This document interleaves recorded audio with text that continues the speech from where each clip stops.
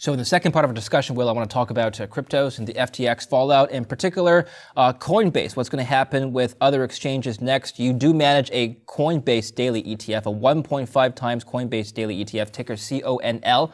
So let's talk about that first. The general concern amongst the crypto crowd is that, of course, centralized exchanges are no longer to be trusted.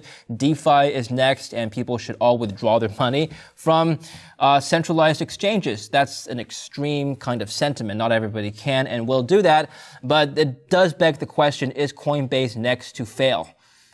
I'll just let you answer that. Yeah, well, I mean, that's quite a question. I think, none of us are in a position to know, what the next domino to fall may be. But I think that there's more resiliency in that business, in Coinbase's business, than some of these other businesses. One of the key things that caused FTX to fall, and indeed some of these other players like BlockFi, has been lending.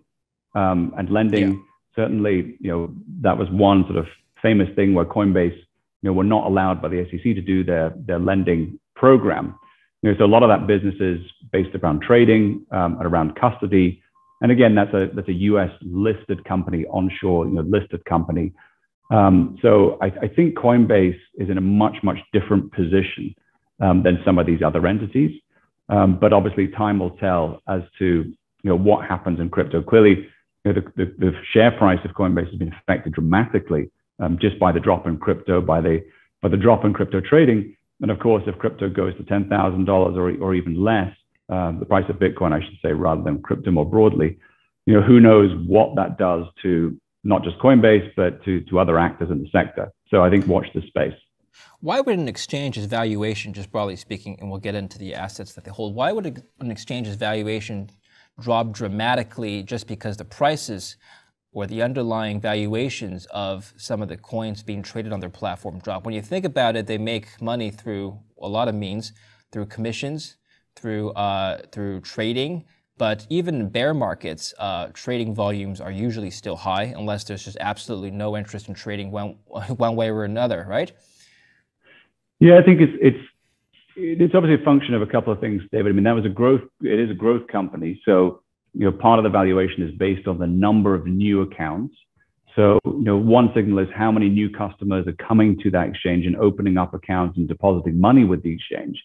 And then the other part is what you were talking about, which is, well, how much volume is going through that exchange? And clearly they're making a percentage of that volume that goes through the exchange. And the fear is that when you get into a bear market type scenario, the volume could still be high, but the reason why I think the valuations come down is that people expect volume to be lower, and that's a result of not having the customers, the new customers coming on the platform, maybe be losing customers, as we saw certainly with the Robinhood situation.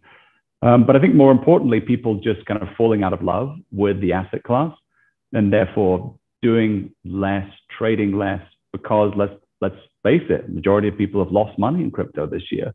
And when you lose money, you have less money then to reinvest, and you might not even re-engage at all. Now, is that a stock that you've decided to create an ETF based on popular demand, based on interest from investors, or did you see a long-term future of the company that might suggest a higher valuation? What was your rationale for opening up this ETF? So the rationale is that we have one of these products in Europe already. So we're running that for a while. It's very successful because it's still difficult for a lot of, let's call them regular investors, to get exposure to crypto within a brokerage account. Now, obviously, people can go and open up an account with a Coinbase or any other company directly. But in terms of putting crypto in your brokerage account, there's still some limitations around that, and particularly when it comes to leverage.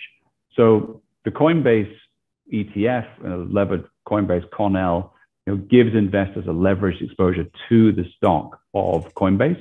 So think of it as a proxy for crypto itself, but you can put it in a brokerage account, which does make it appealing to a lot of people. Well, what is your overall view on the crypto markets then? The FTX fallout has certainly dampened sentiment and confidence overall. Do you think that perhaps a prolonging of the crypto winter can happen, or perhaps, like you mentioned earlier with the stock market, we may see a recovery at some point very soon. I'm more bearish about crypto purely for the reasons that if interest rates continue to rise, which they will, as a non-interest bearing asset that has no, tangible value, I think other people or investors more broadly will look to other areas of the market, whether it's the equity market, the bond market, the commodity market, and we'll find areas of that more attractive. I just think that we're in a situation where we could go down much further into the Bitcoin price, maybe it's $10,000, something around that, in an environment where interest rates continue to rise and we go into a recession. So I'm not prepared to say that it's attractive at these levels, not for me at least. I think it's got further to go. And again, I think just you've got to be realistic about the environment that because there's no interest from it, you're looking now at some of these asset classes being more attractive, I think, than crypto. Okay. All right. Fantastic. Will, I appreciate your thoughts. And thank you for coming on the show today. Best of luck with your funds, and I hope to speak with you again soon. Thanks, David. Thank you so much for having me. Always a pleasure. Pleasure's all mine. And thank you for watching Kitco News. I'm David Lin. Stay tuned for more. And don't forget to subscribe to our YouTube channel.